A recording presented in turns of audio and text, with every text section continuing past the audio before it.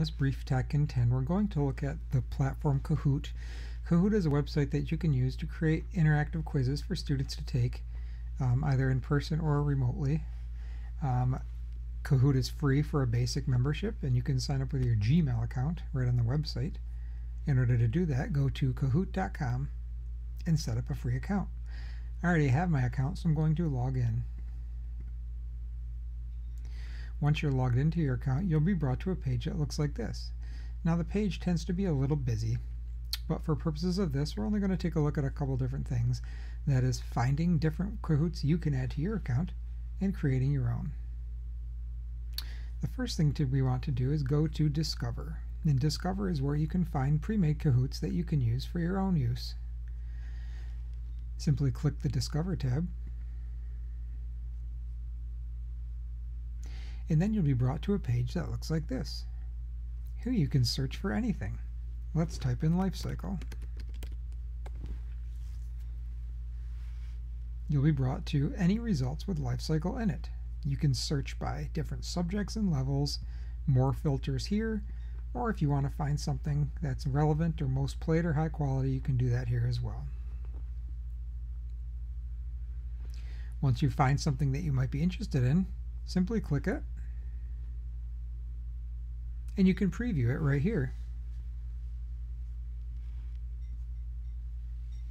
If you like it, you can play it, or you can edit anything you find for your own use as well. This will make more sense when we look at creation, but for purposes of this, I'm going to click Edit. You need to duplicate anything you want to edit, so duplicate a copy for yourself. And now this you can edit any way you'd like. Over here it shows all the slides, changes based on what you're on, so you could easily go in and edit different choices, and when you're done, you simply select Done. You can test it, play it, or share it. I'm just going to hit Done again, and it's going to bring me back to my Kahoots. Now you'll see there's a duplicate of that I own now that I can continue to edit or play. So for purposes of this quick tutorial, Discover tab, you can find Kahoots that are already made, keep them as your own, or duplicate them and edit them. The nice thing is the base is already there for you to use. Now Kahoots can be played from any device or tablet. They can also be created from an iPhone or an iPad as well. Now I want to go up to the Create tab, because this is where the magic happens with Kahoot. If I go to Create, I can create from a template if there's a certain type of Kahoot I want to make, but for purposes of this, I'm just simply going to go to Create, and you'll be brought to a page that looks like this. On the left-hand side are all your slides. Each slide starts with a template that looks like this. You can add a question below that. Now for the free version, you're limited to true and false in the quiz, so we're going to stick to the quiz for now. And you'll notice it's the same template. It gives you a multiple choice type answers here, and a place to type your question and drop an image about the question. Let's start with, what is the color of the cat? Now we can find images from the library built into Kahoot. We can upload our own images as well. You can also embed a YouTube link. We'll look at that in a little while. Let's go to their image library for this, and let's go see if we can find a picture of a cat. Let's take that cat right there. Over here you can change how many seconds the students have to answer,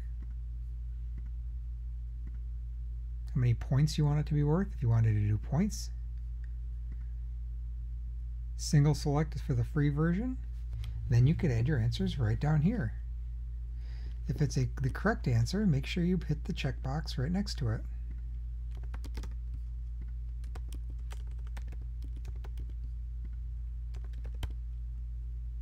And that's how you add a question. You can add another question as well. Let's just do one more.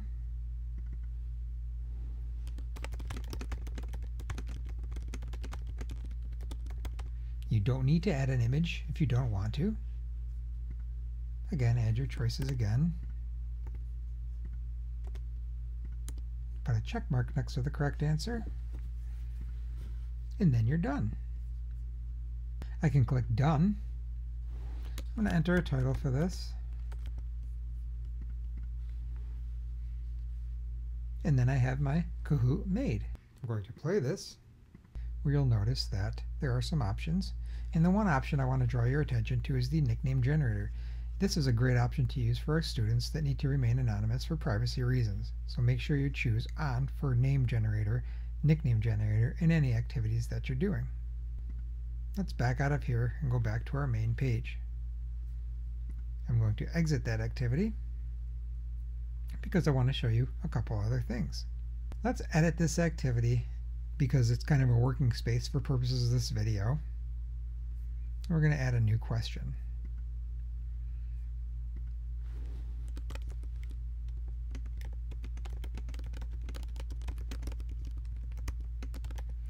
Say you were reading a story called The Old Lady Who Swallowed a Bat for Halloween. You could easily embed the YouTube link to the video right here. In order to do that, either have previously or find the video on YouTube.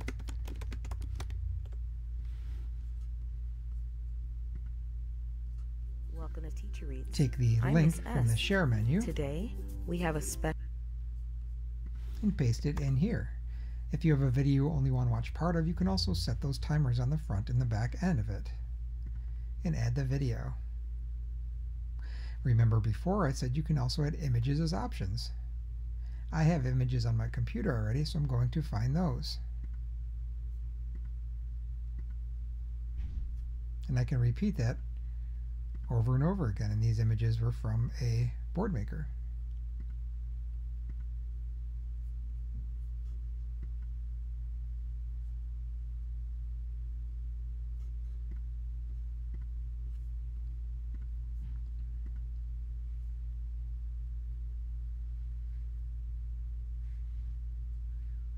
I'm going to select back because it's the correct answer.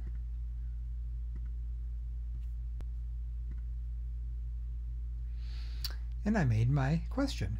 Now, just like before, we added text. Instead of adding an image prompt, we added a video from YouTube. Remember, you could also add an image here from their library or your computer. And then instead of text choices, we added picture choices. So it's another option to do. I hit done for that. And done again.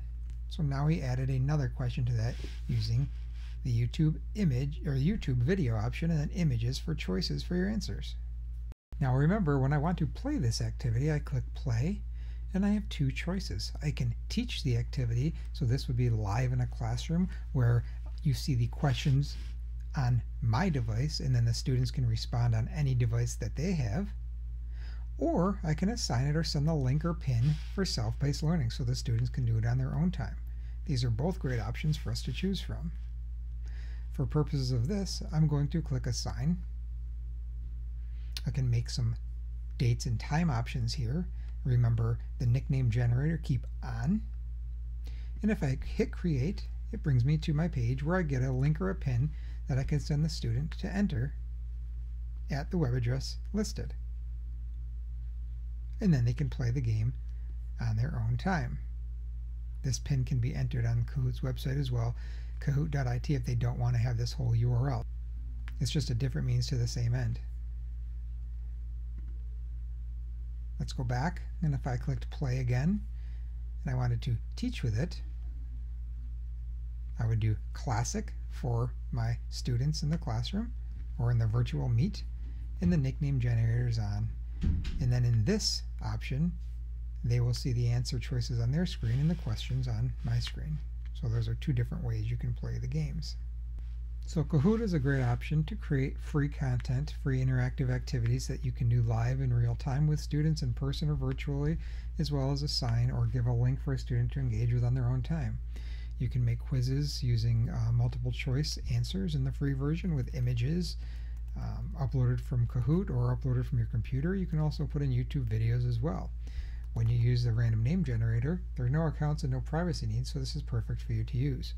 There's a lot more to Kahoot. If you're ever interested in learning about it, just let me know. But to get you started, I hope this video was helpful, and thanks for watching.